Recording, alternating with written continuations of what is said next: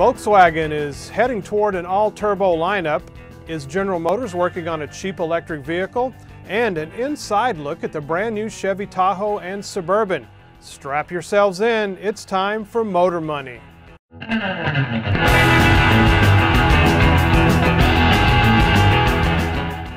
Hi, I'm Motley Full Analyst Rex Moore, and welcome to the worldwide premiere of Motor Money, where all autos, all the time, and how it relates to you, the investor.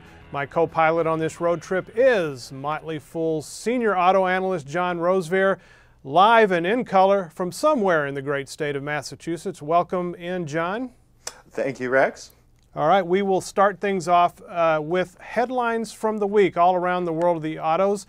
From the Detroit News, the federal government is close to exiting its position in General Motors. We're talking about the $49.5 billion bailout of GM that began in 2008 and earned the company the nickname Government Motors.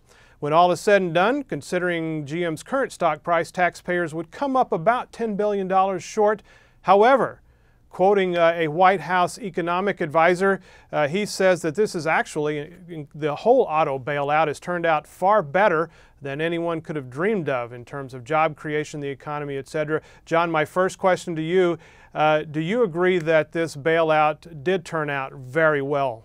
I think there's no question it turned out well. I mean, GM, Chrysler, and we have to count Ford in this, are all very profitable. The vehicles have gotten a lot better. They're all still in business. Their suppliers are all still in business. We're talking tens of thousands of jobs, not just through the Midwest, but all over the country and indeed outside of the country as well, that were saved by this move. Alan Mulally, who is the CEO of Ford, told me a couple years ago when I was talking to him that he felt that this had to happen. This bailout had to happen for Ford's sake. Yeah, he said, you know, it's awkward to go in front of Congress and testify that they should save your biggest, baddest old competitor, but you know, but he felt it was necessary to save the suppliers. And so, I mean, the fact that we have an auto industry now, and we have quite a profitable, strong auto industry that's getting better and better really every quarter as a result of this bailout. So I think a lot of people had qualms about it at the time, but I think it's worked out at least as well as just about anybody could have expected, if not a whole lot better than a lot of people expected. And for General Motors now, what will it mean that they no longer have the government as an investor?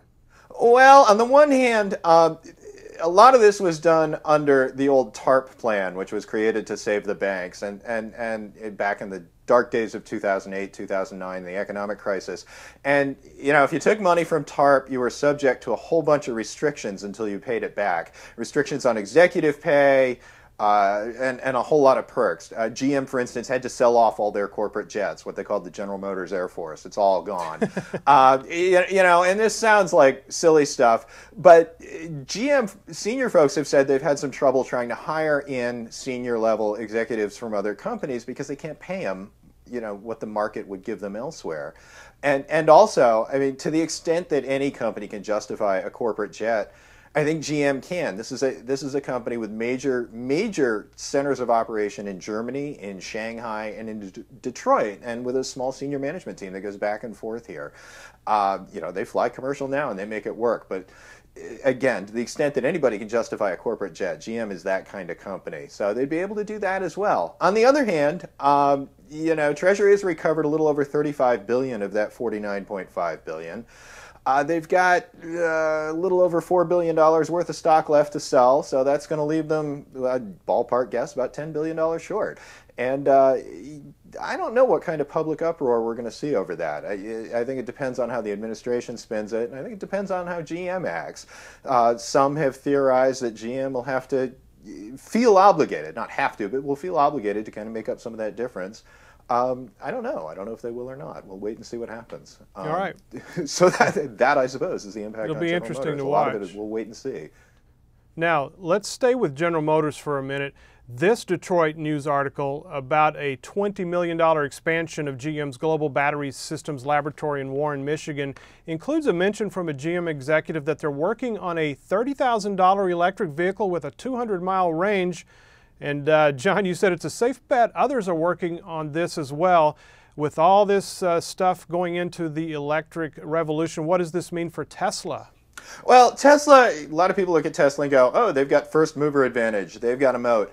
I have always looked at Tesla and I've seen a small company with some great technology that is surrounded by a lot of competitors that are just watching and waiting to see what kind of market emerges for these kinds of vehicles.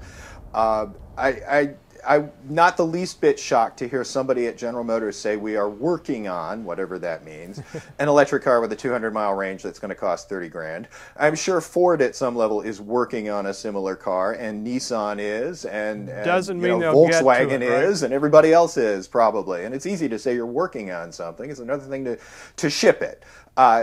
Tesla has made big claims in the past, and they've mostly backed them up so far. So, Tesla says we'll have this car within 3 years. It'll be 200-mile range. It'll be priced like a BMW 3 Series, give or take. So probably a little more than 30,000. You tend to believe them. With General Motors, we'll see. Yeah, I agree. You had mentioned it might even be vaporware for some of these automakers. Well, to some extent, I think it is. I think everybody's waiting for the batteries to get better and cheaper. I think everybody includes Tesla. And, if the batteries get better and cheaper, then these cars will start to appear. And then it becomes who can get the batteries and who has the exclusive deals and so forth. And on the one hand, Tesla has good connections with people doing battery research. On the other hand, if it comes to a bidding war, Tesla's not going to compete with the likes of Volkswagen or General Motors. They just don't have the bankroll, Right. So, if there's a limited supply of batteries, this is kind of the thing we see sometimes in the cell phone market, where a new chip comes out, and then Apple comes in or something and buys up the whole, first year's production run of this technology. If these new, cheaper batteries are in short supply for the first year or two, it may come down to who's willing to pay for them to get their program started. And that then they're not cheaper batteries anymore, but to get the production going and so forth, somebody may be willing to eat that for a year. But I don't know. So yes, to go back to the question, all of these cars are vaporware till we see them, or at least till we know that the technological advances have been made to make them happen. All right. Final headline now. Sticking with the Detroit news, Volkswagen appears to be moving toward an all-turbo lineup, phasing out conventional gasoline engines within 3 or 4 years. John, my first question, please explain to everyone how a turbocharged engine differs from a conventional one. Well, a turbo, it's old technology. The nutshell explanation is it takes the pressure of the exhaust gas and spins a little pump, and that pump squeezes more gas and air into the engine, and it makes more power. Originally, these were created, in the old days, they were created for fighter planes in World War II. But, they were created for racing cars and so forth. But turbos have, like everything else, become much more refined, more high-tech, and now they can be used to get V6 power out of a 4-cylinder engine while still getting something pretty close to 4-cylinder fuel economy. That's the promise of them. That's why VW sees them as appealing. VW, of course, also has diesels, and they're working on hybrids and electric cars and so forth. But in terms of their regular gas engine, VW Executive Vice President Mark Trahan did say that they only have 3 left that they're selling under the VW brand, and those are all set to be replaced by turbos in the next few years. And Ford is also going heavy into this turbo territory. Do you see this as the future, really, for internal combustion engines?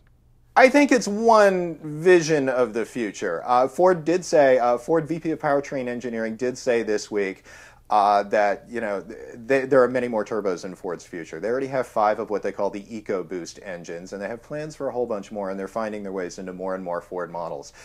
Not everybody's going this way. I wouldn't say it's the future any more than I would say electric cars are the future or hydrogen cars are the future.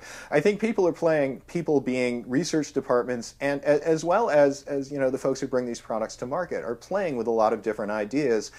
And we'll see what sticks. We'll see what becomes the dominant technology. Right now, the clearest path forward is hybrids.